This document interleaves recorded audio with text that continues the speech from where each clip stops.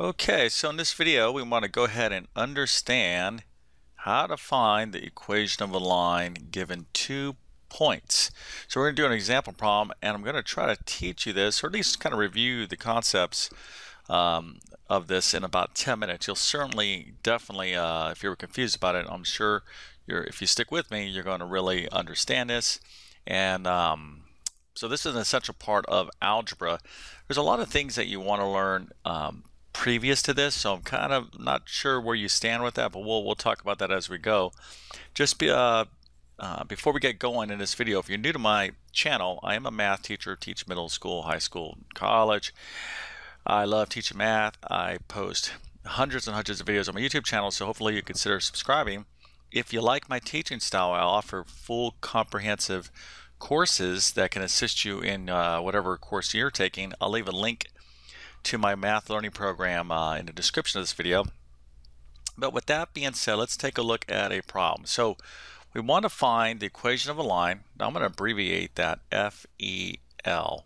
So we want to find the equation of a line given 2 points. Okay, so here we have 2 points, and these are 2 points on the coordinate plane, right? So on the XY plane, I'm just going to kind of draw it out real quick. So here's X and here's Y. We get some point, we got a point here, we got another point here. So the objective is we want to find the equation of a line that passes through those 2 points. So this is a very, very standard problem in algebra, and you absolutely need to know how to do it. Okay, so typically, all right, more often than not, and it's just kind of a default way of expressing lines. When we want to find the equation of a line, we want to write our final answer of a line in y equals mx plus b form, or slope-intercept form. So that's what I'm going to be doing. That's not the only way you can express an equation of a line. You can write it in standard form, which is the other common way, but by far leaving things in slope-intercept form is the most common way. So that's what we're going to do, and then we're going to be going with our next steps here. Okay, now what I'm going to do is I'm going to do this 2 ways. There's 2 approaches you can take to solve this problem. Okay, so when we have 2 points that are on a line, we can find the equation just like as our diagram showed. Now the one main concept that I want you to understand is this: in order to find the equation of a line, okay, of any line, you need the slope of that line and at least 1 point that is on that line. Okay, so if you have this information, we can find the equation of that line, and we can of course write that in y equals mx plus b form. Okay, so we need this. This is an absolute, right? Now you're saying, well, here I got 2 points, but I don't have the slope. Well, we can use these 2 points in order to get the slope of this line that passes through these 2 points, and then we can use either one of these points. We can use this or this as our XY point. Doesn't make a difference, we'll get the same answer.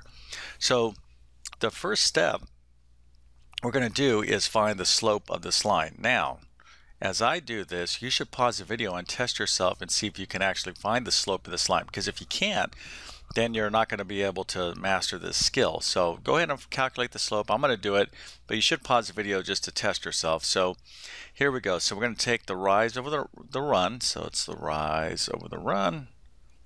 The rise is the differences of the x, or the y's, excuse me. So this would be 6 minus 10. Those are our y's. Okay, that's the rise, the differences of the y's.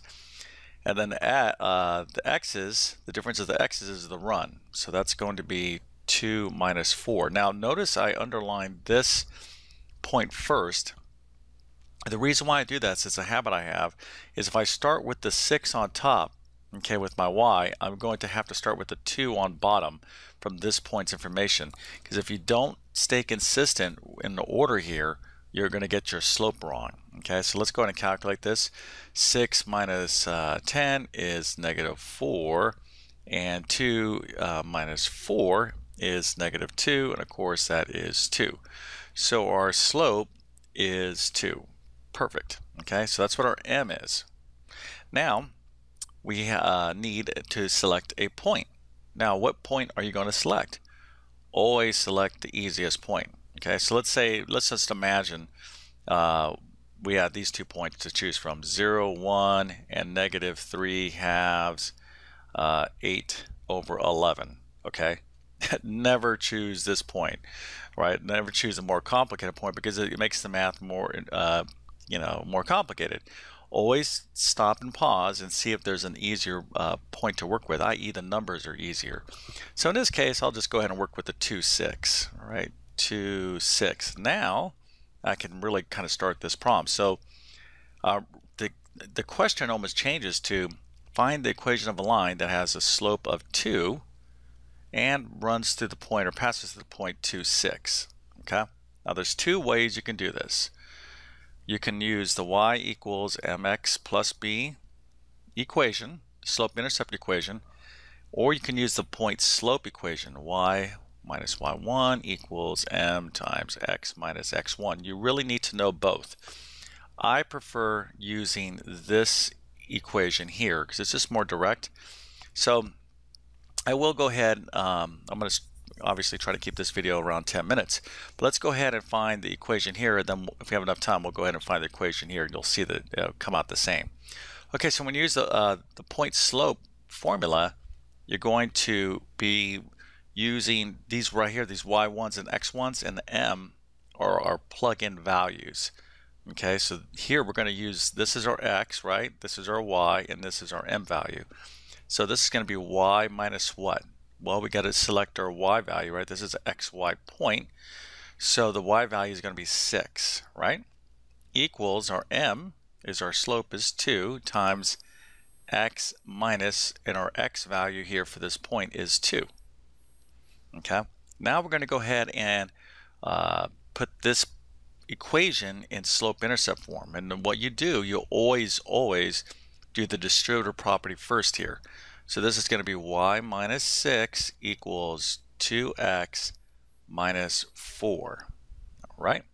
So now all I got to do is add 6 to both sides of the equation, and I get y equals 2x plus 2. And this is your answer. That is the equation of a line that runs to these 2 points, or an equation of a line that has a slope of 2 and runs to that 1 point, which is amongst these 2 points. Okay, so this is the preferred way of doing it. I've been teaching math for a long time.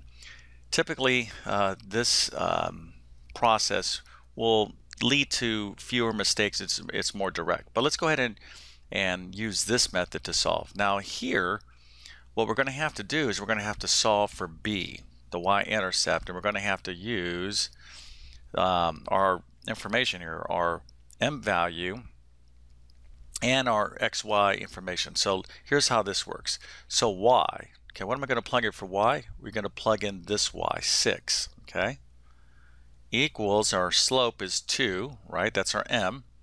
Our x is 2, okay? You see that? So you see what I've done so far? M, x, and y, these values here all come from here. Plus b. Now be very careful because this b can look like a 6. I've seen thousands of mistakes where students confuse this because the b, this little small b, can definitely look like 6 if you're not careful. All right, so let's solve for b. So this is going to be 6 equals 4. 2 times 2 is 4 plus b. Now I subtract 4 from both sides, so 2 is equal to b. So this is our y-intercept. So remember, y equals mx plus b. All we need to write this equation is the b and the m. Okay, well, do I have the m? Yes, I already have the m. That's 2. So y equals 2x plus, well, what's b? Well, I solved for it right here, plus 2. Okay, and you can see both of these equations are the same. So it's really up to you.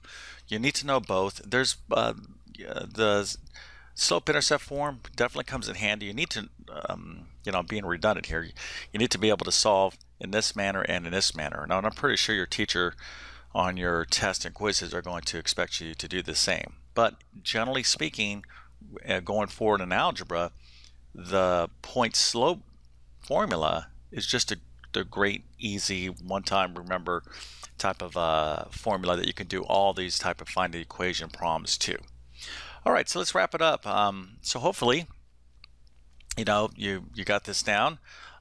If you like learning from me, I literally have hundreds and hundreds of videos on my YouTube channel. Again, I love teaching math, posting all the time, different levels of mathematics. So hopefully you consider subscribing.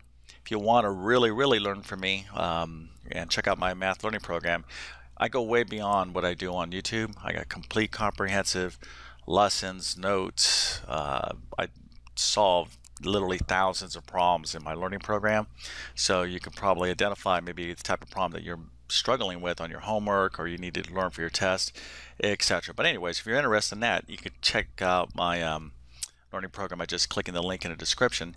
If you like this video, hey, I would definitely appreciate a thumbs up and leave me some feedback. Let me know how school's going. Maybe you're struggling with a particular topic or you have a question. Try to read the comments as much as I can in my videos. I do get a lot of them, which I'm grateful for, but it lets me know how I'm doing and also gives me ideas for future videos. But with that being said, I definitely appreciate your time. Good luck in your math course and have a great day.